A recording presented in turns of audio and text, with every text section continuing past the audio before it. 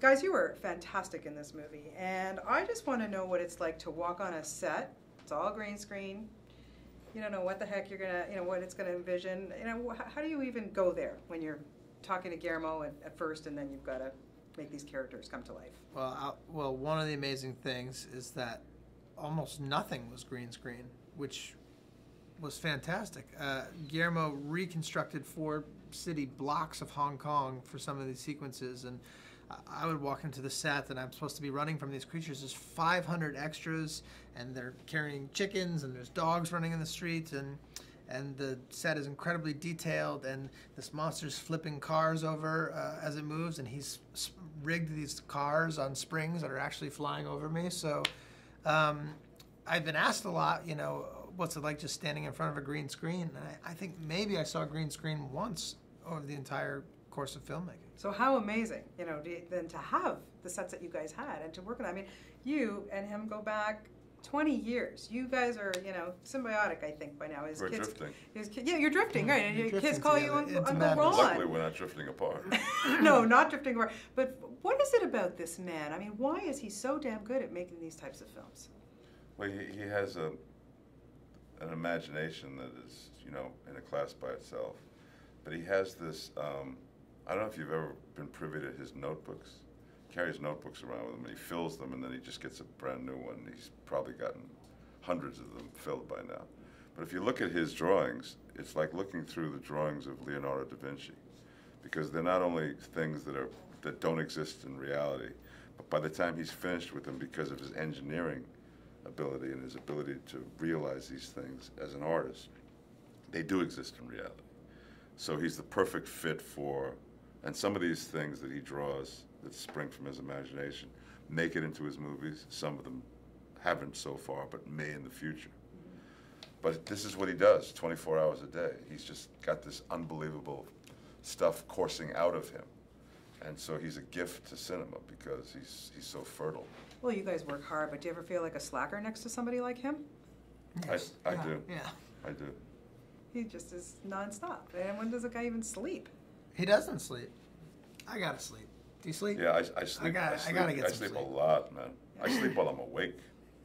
It's important to do that. I feel like a total slacker next to Guillermo. We were doing Hellboy 2. He took a year to do pre-production, 7 months to shoot, and a year to do post-production. And while he was about a month away from releasing the movie, he calls me up and he goes, "Ron, I've just written this book. I want you to do the audio." It's called The Strain, right? Yeah. It's 800 pages, first volume. It's a trilogy. It arrives at my house. 2 guys have to carry this thing into my house. It's so heavy. I said, "I've been with you the whole time making the biggest movie you've ever made in your life. When did you write this book?" "Well, I had diarrhea. I was in the bathroom a lot. I just wrote." He didn't really say that. No, I know, but that was a good story, though. Unbelievable. I try to make it my own. And I love that. I love that about you. What, for you, of course, you guys bring a bit of a comic relief to this film, but for you to be on a set like this, to be in a huge budget film like this, I'm sure your TV show probably doesn't even, you probably do, 8 seasons, and then it wouldn't even cost as much as Pacific Rim probably. Yeah, we're 9 seasons deep, and I think maybe we cost as much as the Jaeger's foot. It's amazing. So to be on something like this, but to have the opportunity to maybe improvise, did you guys get to do that did he give you that freedom? He actually did, which was surprising. I didn't know that I necessarily even wanted it, but there were times for it, and there were times that it didn't make sense to do it. I have a lot of technical jargon here and there, so you can't really sort of improvise about what these creatures are made of, but there were times where I'm reacting to Ron here or my lab partner Bern Gorman, and we could be a little loose with it. But which he doesn't discourage. Yeah. He's very collaborative, and he's very open to seeing things. You don't really want to improvise because what he's given you on the page is perfect, but he's really very secure with what he's doing. So he's completely open.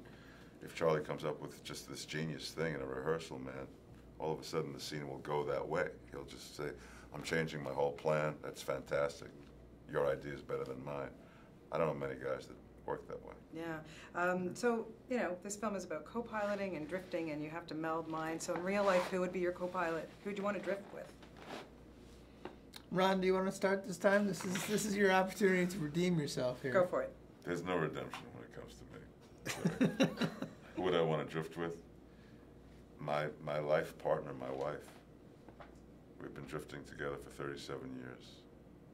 Honey.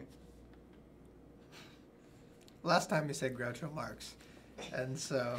Thanks. You just let me redeem myself, and then you threw me under the same exact bus you picked me up on. Okay, Charlie, your turn. I'm good. I'm 2 for 2. I'm saying my wife again. I'm not going to slip up.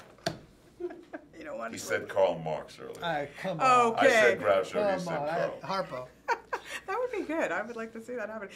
You guys, of course, TV veterans, and you know, I want to know what it was like walking down the streets in Toronto. Did you and Charlie Hunnnam get stopped? And I mean, I can't even imagine. Did you get stopped a lot? I mean, people know you guys. So what's it like to be recognized from these great shows that you are both on? Why don't you start? Sons of Anarchy has been a game changer for me. It's just a show that really, really resonates with the biggest audience I've ever touched. The enthusiasm is off the board. I mean, people really want to shout out everywhere I go, and it's kind of cool. Yeah, and is it now in your contract you have to do stuff with Charlie Hunnnam all the time? Yeah. Good. Keep it up. It's a good partner. He is a good. And you, I mean, your show is freaking awesome. Thank you. Really, my son is just freaking that I'm here talking to both of you. You know, what's it like for you to kind of walk down the street and? I love it. That show is my baby and my pride and joy, and I love how much people enjoy it, and we work so hard to make it as good as we can. That the greatest feeling is someone coming up and saying that they love it and that it brings them joy. So that's why we do it.